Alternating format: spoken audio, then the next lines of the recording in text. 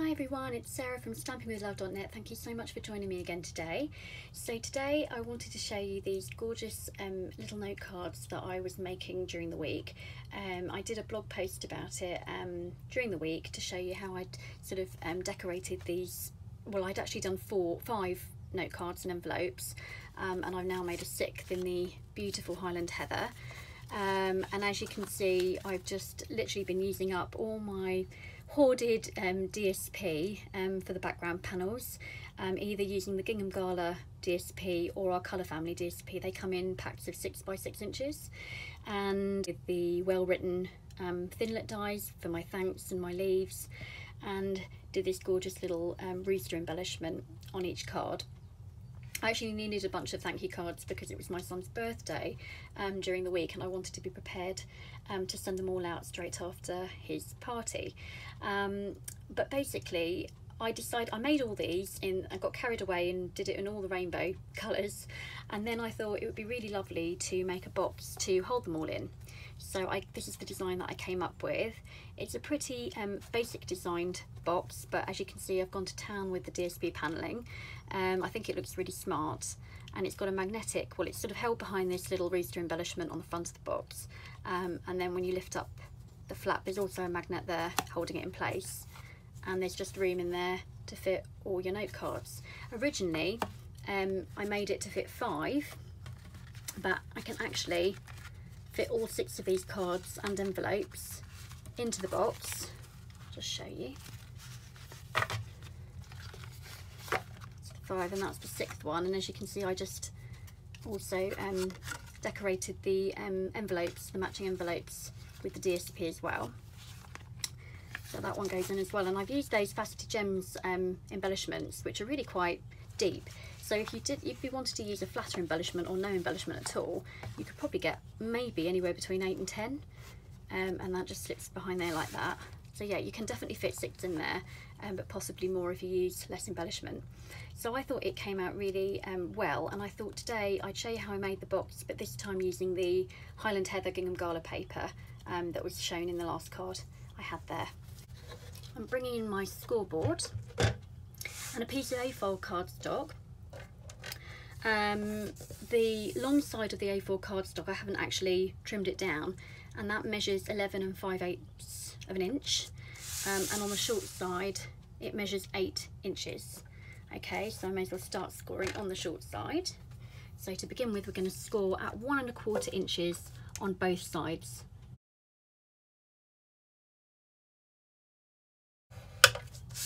And then turning your card to the long side, we're going to score at 4 inches, 5 1/4, 9 1/4, 10 1/2, and that's all our scoring done. So now I'm going to take my bone folder and burnish all of these scored lines.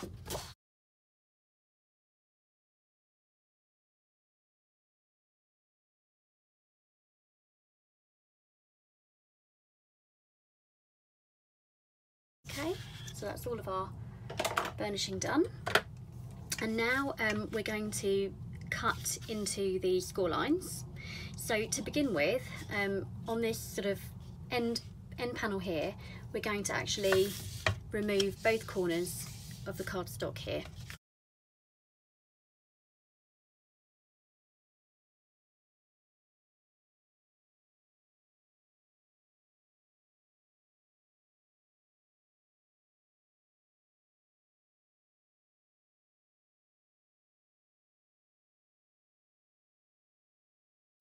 Okay, so you're left with this flap at the end, and that's going to be coming over as the top of the closure of the box. So next I'm going to cut up these score lines here.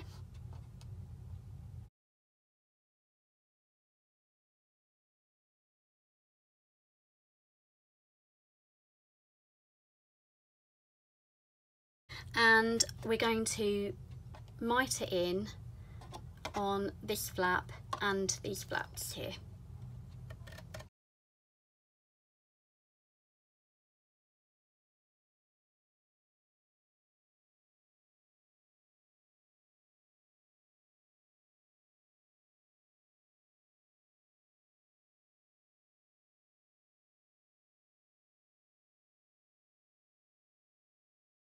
Okay, so that's the shape we're left with. I'm just going to flip this onto the other side and start to apply my tear and tape.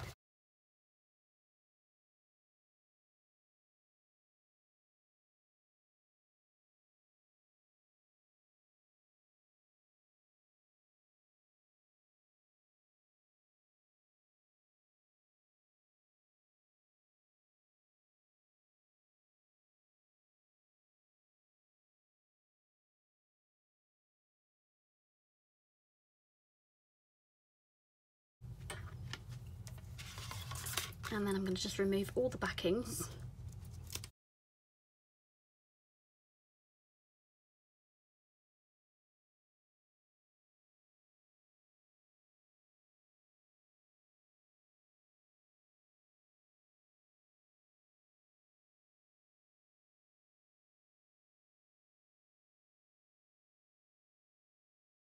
Okay, and now we can start to put the bolts together. So I'm going to just tuck these little flaps into the straight edges that we haven't mited in on.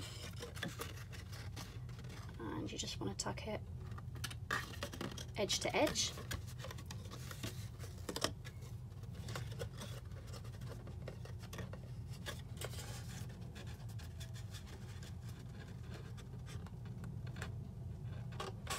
And edge to edge again there. And then these sides are going to just fold in and tuck inside this bit here.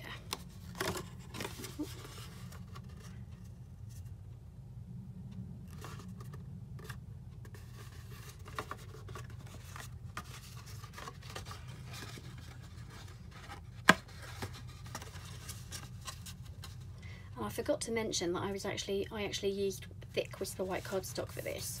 Obviously you're absolutely able to use coloured cardstock, but because I decided to panel the whole thing out with my DSP layers, I decided to keep it white. I quite like the way that looked. Okay, and that is our card holder made. So that was really simple to put together. So next we're going to put our magnets on. So I've got my two magnets here and here. I guess the magnetic closure isn't absolutely necessary, because on the box that I showed you earlier, I've actually created that flap behind the embellishment as well, which would also kind of keep it closed.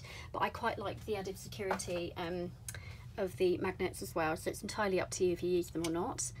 And I'm just going to take a glue dot and my magnet, lay my magnet to the glue dot,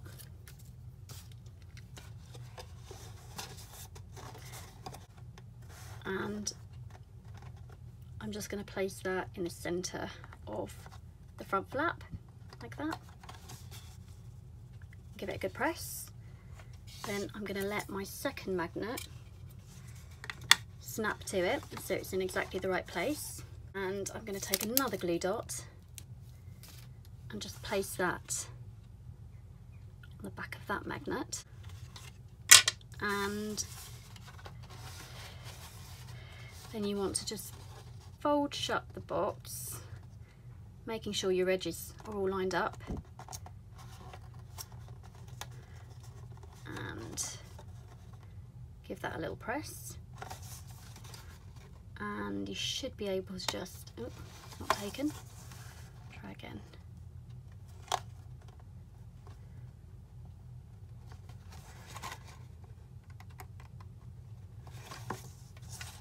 Doesn't want to come away. I'll just use my paper piercer, that's it, and then just give that a press down really firmly as well. Okay, so then your magnets are in place and click together perfectly like that. And now I'm going to come in with my panels for my decoration. So there is quite a lot of paneling, and I'm coming in with my first two panels, which will be the front and the back of the box. So I'm using Highland Heather cardstock as my base, and that the cardstock itself has been cut at 3 3/4 inches by 5 1/4 inches. And the DSP mat, I've actually used my stitched rectangle framelets. Sorry, I'm just out of camera there. If I bring in my stitch rectangle framelets. I flipped the one that I used upside down so we know which one it is. So it's literally the 7th largest die in that the larger rectangle set. I've used to cut that panel of DSP out. If you don't have these framelets, you can actually just cut in the DSP by 1/4 of an inch. So if you wanted to cut it yourself, the measurement of the DSP would be 3.5 inches by 5 inches. Okay, so I'm just going to take again my tear and tape.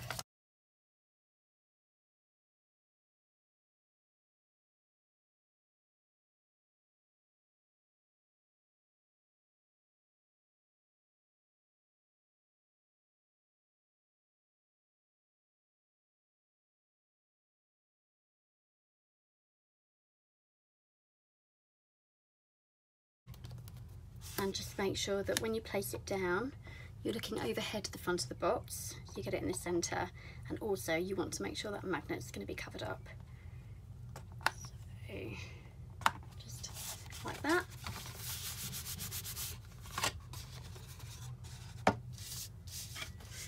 And then we can do the back side.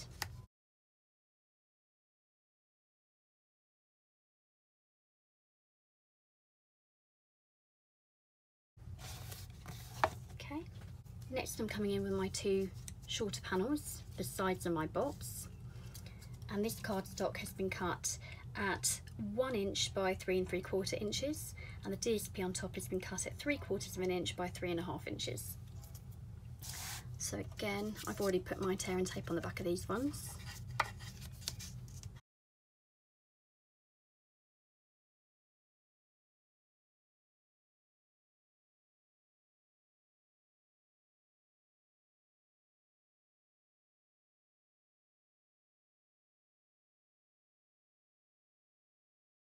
Okay, and then the final 3 panels,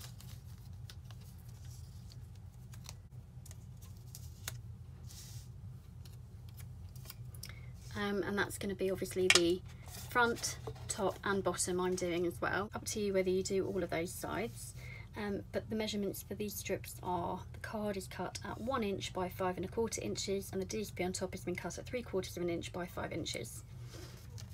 And again, I'm just going to remove all the backings and get those adhered onto the box.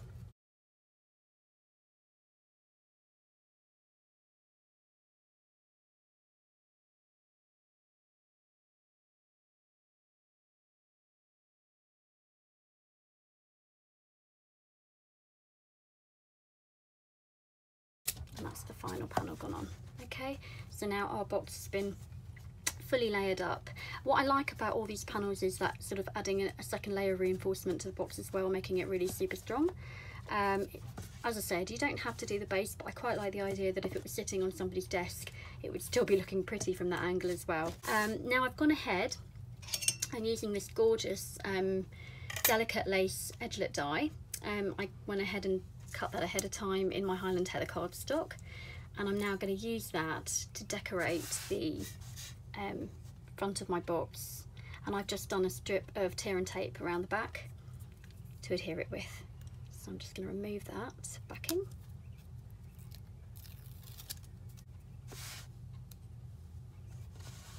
I'm just going to pull the box slightly off camera so I can just line it up.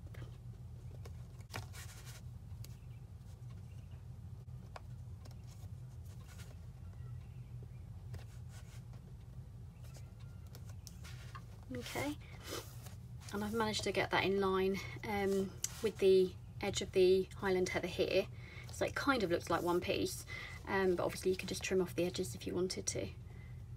Okay, so that's just, isn't that beautiful? I just absolutely love that die. I've never used it before now, and I don't know what's taken me so long, but it's really pretty. I'm definitely going to be using that again. Okay, so that just sits down and the magnets snap into place. So all that's left to do is a little bit of stamping. So I've taken the smallest of the Be Mine stitched heart framelets. So pretty, these dies. I've cut my heart from a piece of rich raspberry cardstock, which I'm simply going to adhere with a dimensional, one large dimensional at the base of my heart. and you just kind of want to put it at in the center of the lace edgelet die cut. Okay, so that holds it nicely in place as well. I'm just going to give that a press down. So that's why I was saying it's up to you whether you use a magnet, because I'm sure that would hold it closed anyway. Obviously the magnet's just extra secure. And now I'm going to stamp my rooster. So I've taken the little rooster image from Woodward stamp set, and a piece of scrap whisper white cardstock. And to colour in my rooster, I'm using my Stampin' Right markers, and I'm going to start with my Highland Heather at the top.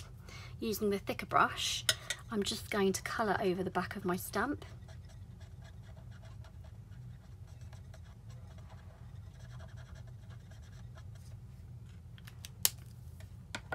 Next, I'm going to come in with my Blackberry Bliss and do the middle.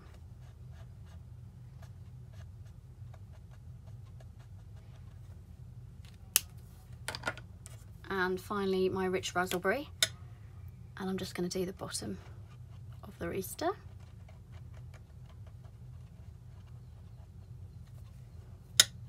Just try and make sure that every part of your stamp has been coloured in. Okay, and now I'm going to breathe over the back of the stamp to moisten the ink again, and that just helps the colours to blend really nicely together, and we should get quite a pretty effect when we stamp it. So that's what I'm going to do now. It's called the huffing technique.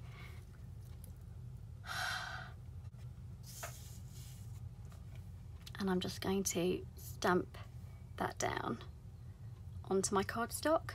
I'm just going to hold it for a minute just to let the ink kind of meld together on the back of my stamp. And then when you release it, you've kind of got a multicoloured rooster. I really think that's a pretty effect. And I'm now going to die cut my rooster out with the matching die, and I'll be back in one moment.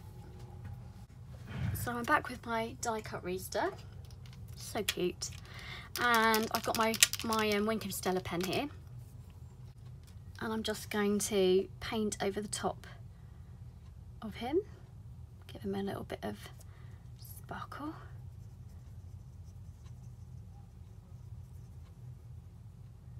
And it sort of helps to blend the colours in a bit more as well.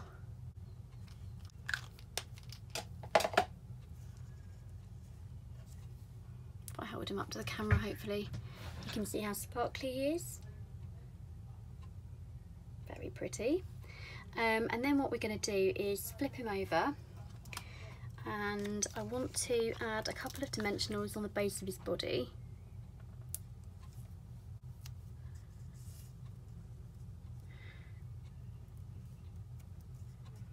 Okay, but I want him to be adhered flat to my heart.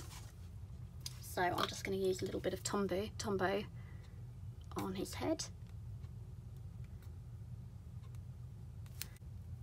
Take off the backings.